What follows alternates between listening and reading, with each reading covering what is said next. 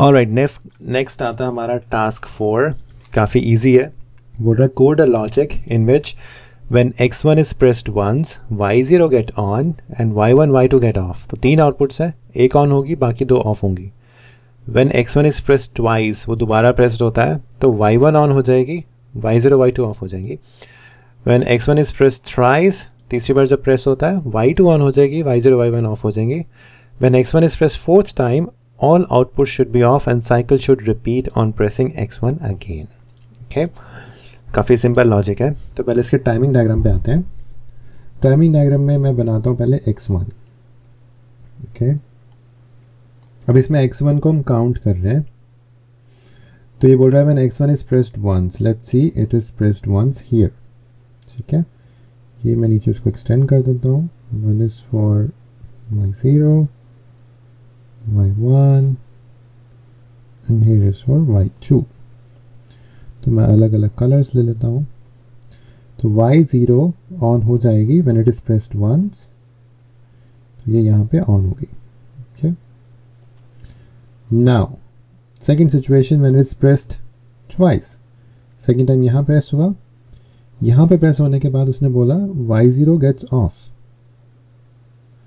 तो y0 यहाँ पे ऑफ हो जाएगी। y1 gets on, y1 on होगी इसी मोमेंट पे, तो ये y1, दिस इज y1, ये यहाँ ऑन होगी।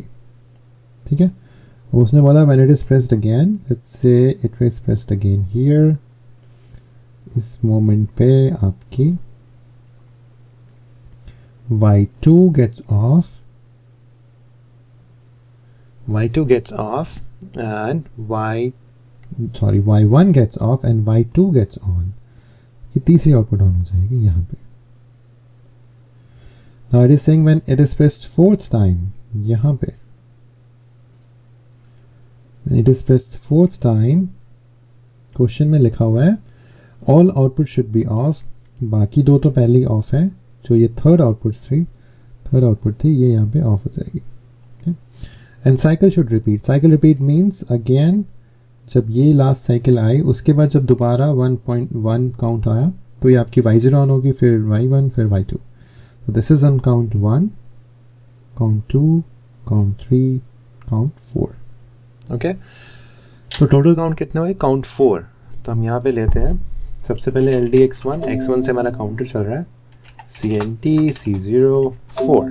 ओके, अब यहाँ पे हमारा यूज़ होगा कंपैरेटर कमांड, बिकॉज हम एक काउंट पे आउटपुट्स को ऑन कर रहे हैं। तो मैं यहाँ लिखता हूँ, काफ़ी इजी है, LD इक्वल टू C0 1। जैसे काउंटर 1 पे आया तो क्या होगा? प्रीटी इजी, आउट y0, पहली आउटपुट ऑन हो जाएगी 1 पे। सेकेंड नेटवर्क सिमिलर, इसको थोड़ा बड़ा कर देते हैं। सेकेंड में क्या है? LD इक्वल टू C0 2,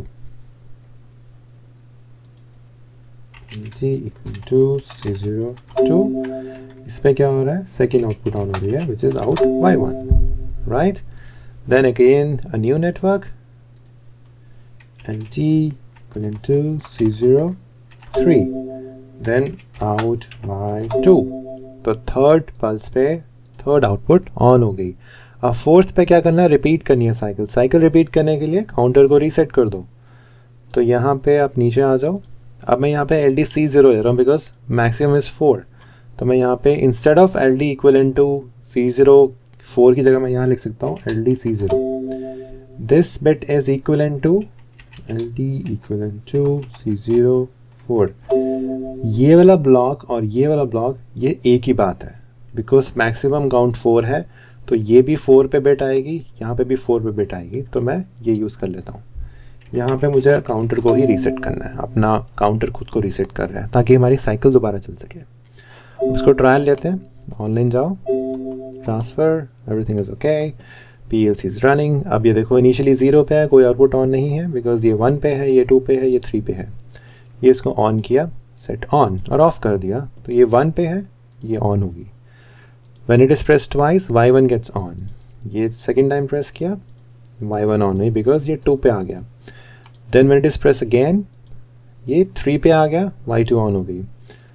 अब when it is pressed again तो क्या होगा, दोबारा प्रेस किया तो 4 आएगा, 4 आएगा तो ये फॉल्स हो जाएगा और 4 आते ही ये रीसेट हो जाएगा, दोबारा 0 पे चल जाएगा। ये 0 पे आ गया, 4 पे रीसेट हुआ, 4 पे सारी आउटपुट्स ऑफ हैं और दोबारा साइकिल रिपीट हो जाएगी। 1 2 3 4 1 2 3 4। ऑलराइट, ये था हमारा टास्क 4। आई होप इसमें कोई डाउट नहीं है। कंपैरेटर कमांड्स आप यूज़ कर सकते हो उसके साथ, greater than, less than, not equal to, equal to, सारी कमांड्स यूज़ कर सकते हो। ओके, सो इसमें अगर कोई डाउट हो तो आप मुझसे पूछिए, otherwise I will see you in the next video. Thank you.